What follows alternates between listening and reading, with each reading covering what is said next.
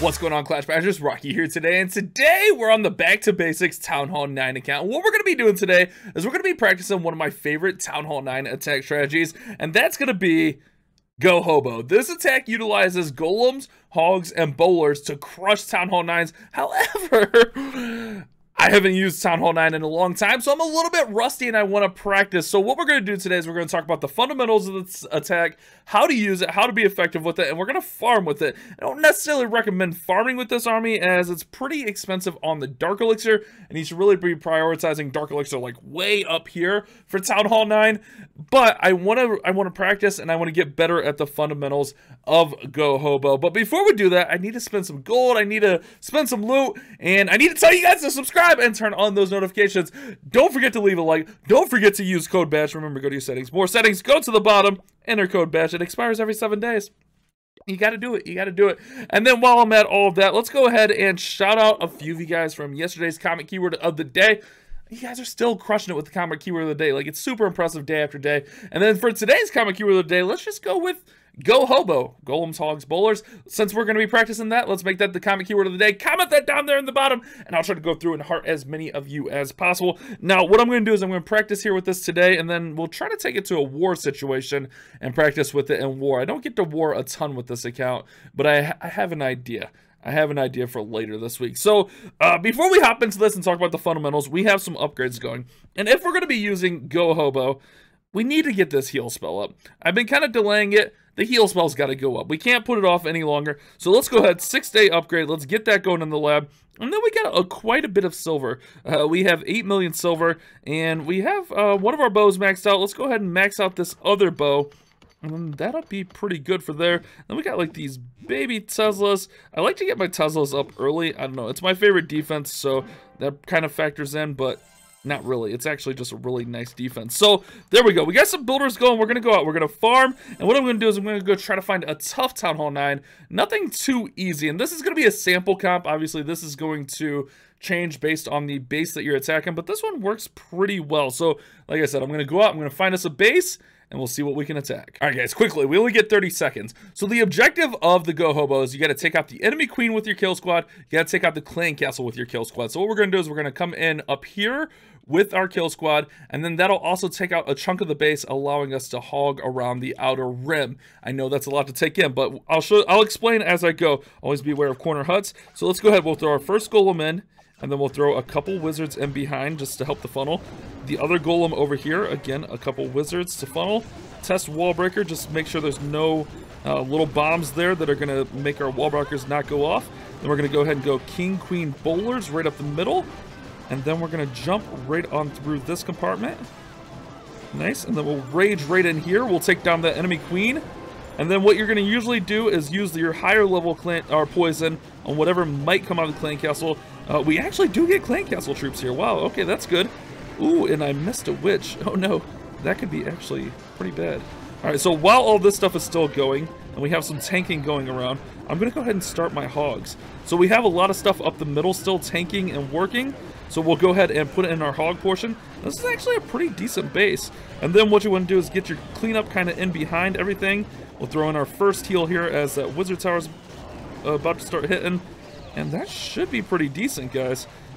Oh yeah, we get through here pretty nicely. That was a pretty decent base too. I'm happy about that. I am happy about that. Like I said, I haven't played Town Hall 9 in a while. So I was kind of worried about my hog skills, but as long as you stick to the fundamentals, taking out that enemy queen with the kill squad, taking out the clan castle with your kill squad, and then whatever extra buildings you can get, if you can get to the enemy king, that's always really nice. But this attack is super effective. Like I said, one of my favorite Town Hall 9 attack strategies. It's going to teach you the fundamentals of how to use hogs, which you could use this at like Town Hall 10 and stuff as well. It's just something that you need to practice and get good with. At Town Hall 8, you can really start using hogs, similar armies to this, but the bowlers in the clan castle make a huge difference on this. That adds a lot of splash damage to get over those walls for your kill squad, and it gets a lot more value in the kill squad. So I definitely think it's important to get as high level bowlers as you can get in there. If you can't get bowlers, consider running like Valkyries. But there we go. We get the first 3-star right there. A nice solid raid. I'm not like really going to keep track of loot or anything for this episode, I'm more worried about teaching the fundamentals of the GoHoBo, and then we'll upgrade our heroes at the end. But let's hit another one. That one felt really good. All right, guys, this style seems to be a pretty common design as well. We got the queen up, we got bows up. I want to find bases that are active. So what we're going to do, again, we want to take out the queen, potentially the clan castle. So we're going to come in with a golem here, wizards on the outside to funnel. We'll wall breaker in right there, and then we'll jump to the core, and then we'll probably hog down and around this side. So let's make that happen. Easier said than done, right? Oh no, I didn't get all my X's off. All right, so let's go ahead. We're going to start on the top because I don't want that queen actually taking out my wizards. Or taking out the golem too fast. So we're going to go ahead and start on the top side here. We'll go ahead and get the test wall break in. Wall breaks are fine. Let's go ahead and get through there. That should allow us to get into the middle of the base.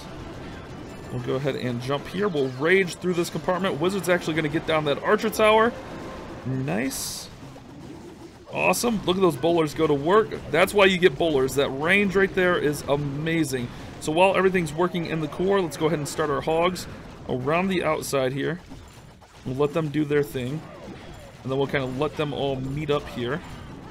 Alright, so hogs doing good things. Nice and positive. We'll hit the queen's ability. Be patient on your heals. Don't rush your heals too much. We will drop one in right here. Let's go ahead and get our cleanup in because we don't have a ton of cleanup. That's the one downside about this comp that I'm running. It probably needs more cleanup, but we'll make it happen. We'll make it happen like this. Alright, so let's go ahead and throw in that last heal right there. Check for corner huts at this point. Throw in that. We didn't use any of our poisons. Poisons could be used, we didn't get any clan castle troops here, but poisons could be used on heroes to slow them down. It doesn't always have to be clan castle troops, but it can slow heroes down while they're attacking. Ground skellies are really nice to have that second poison with. Really, I like to, so usually one will go on like the clan castle troops and the queen, and then the other one I'll use on ground skeletons or the king if the king is chasing my hogs all around the base, because the king has been known to chase hogs all the way around the base, almost from one end to the other. So that's something you got to be aware of. Use that other poison to slow down those troops or take care of those ground skeletons. That way they're not chasing your hogs around, picking them off. Because remember, until all the defenses are down, the hogs are only going to target defenses. So this is actually working pretty nicely. Turns out I wasn't as rusty as I thought I might be. But let's keep it up. Let's see if we can find some more pretty decent bases. Really, we want to find more and more with clan castles. But we'll see what we can find. That giant bomb there at the cleanup. We get the 3-star. Not bad, guys. We're making it happen with the hogs, and we're actually profiting loot. That's the best part. Profiting dark elixir. Let me go find some more bases, and we'll see what we can smack. All right, guys. This base seems like it'll be really simple, but it's actually going to be a little bit more complex because we have a lot of splash in our bows on the back side away from our kill squad. We could get a little bit more creative with our kill squad and go in, but I think what we're going to do is we're just going to come right in here. We'll explain it as we're going because I don't have time. All right, so what we're going to do is we're going to come in here, set that funnel again. We'll put a wizard in that corner.